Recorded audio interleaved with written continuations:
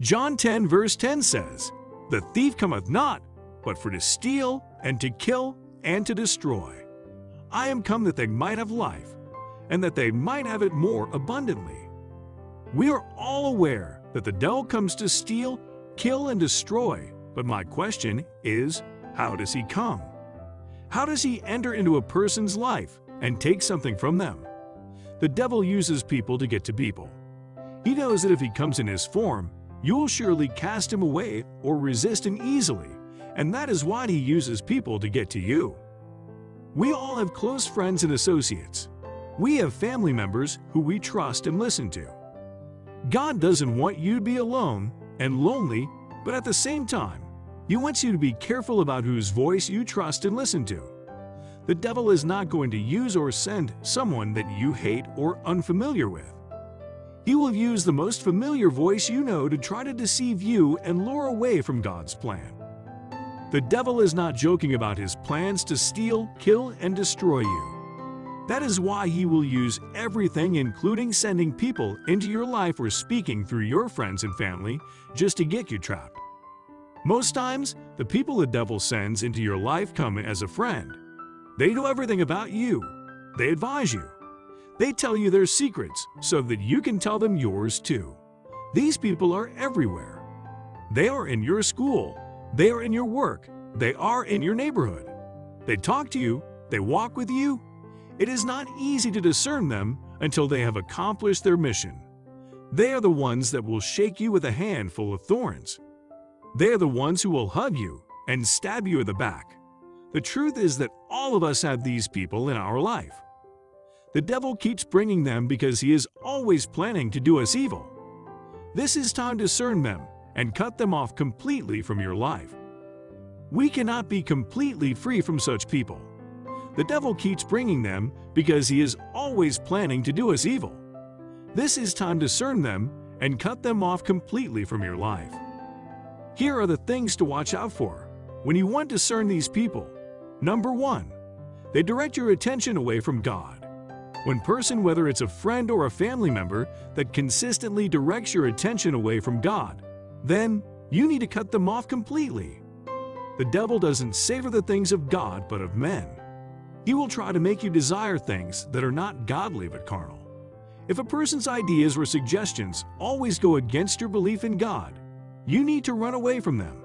If you have warned and they don't want to respect your faith, then you need to cut them off. What these people are doing by giving you such suggestions is that they are sowing seeds of doubt in you. When the seeds start to grow, it brings the fruit of unbelief in you. This is when you start doubting God. You will start to look for alternatives outside of Christ. Pay attention.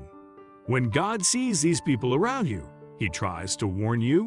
Number 2, they are not happy with your success. When people around your circle want you to fail, then you need to be more careful about them. They will outrightly tell you they are not happy, but they will jokingly criticize your success. They will say you don't deserve it. If they don't congratulate you on your success, you need to run away from them. The reason most of them are not happy is because they don't want you to rise above them. They want to be able to control you. There are people like this around you. They are at your work. They come as friends, but deep down inside, they want you to fail. You need to ask God to expose evil friends before they damage your life. Most of these kind of friends will encourage you to do something wrong so that you will fail to get that promotion or pass higher than them. If your friend doesn't aspire for you to be better than them, you need to seriously watch out for them. Number 3, those who consistently discourage you. There is no way God will send someone into your life who will discourage you from fulfilling your purpose. The devil will bring in discouragement, especially when you are on the right path. These kind of people will encourage you to do all kinds of evil. They encourage you to steal, sleep with different people, fornicate and commit adultery, do drugs, and all kinds of stuff. So what if they call you boring? So what if they talk about you or call you a Jesus freak? It is better to live a holy, lonely life than to live a popular life that leads to hell. Number 4, they kill your dreams. We know the devil to be the number 1 dream killer. If that person you are calling a friend or that close to you is trying to kill your dream, you must run. The devil uses anyone who tries to make themselves available for him. It is not always you have to be friends. He can even be family. You have a dream. Everyone has a dream. We want to be great in life, and we want to be known. But these people don't want that to happen. They will always find a way to keep you under so that the dream will never become fulfilled. It is the plan of God to make your dreams become true. God will always want you to be great. After we read through His Word, we will understand that the plans of God are good ones.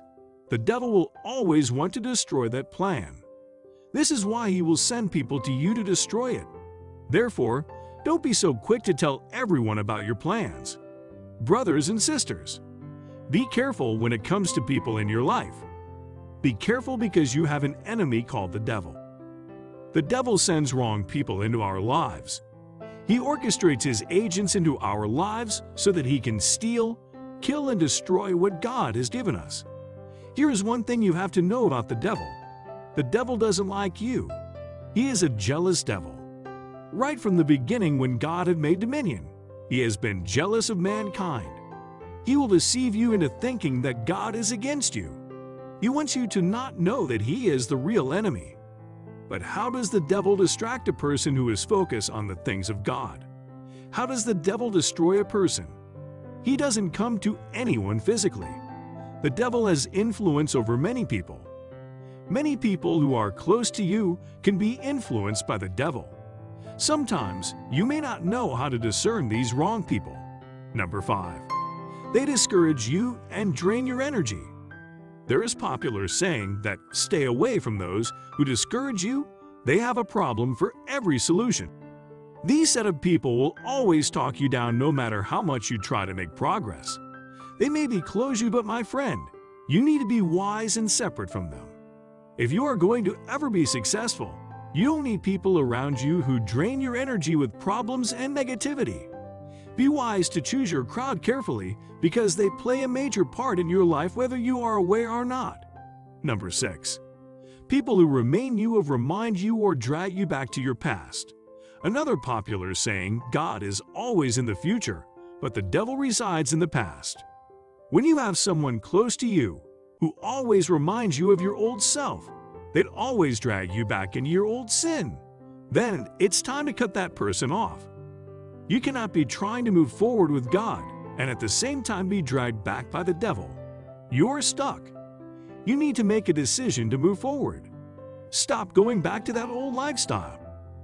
Stop going back to your vomit. Any friend that tells you that it's okay to visit your past life once in a while, that friend will be the reason of your downfall. Those types of people are dangerous. Don't be enticed by the things you once did. You are a brand new person.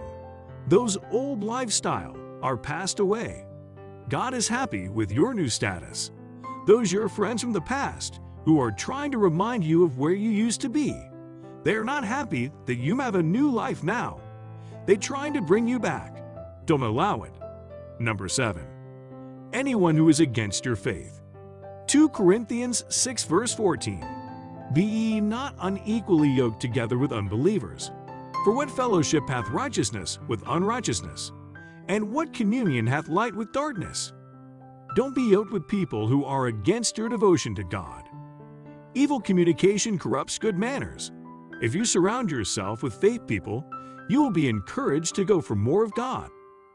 If you surround yourself with unbelievers, you will corrupt yourself. Anyone who is against your God cannot be your friend. A person cannot hate my God and love me. Look around you and discern these people.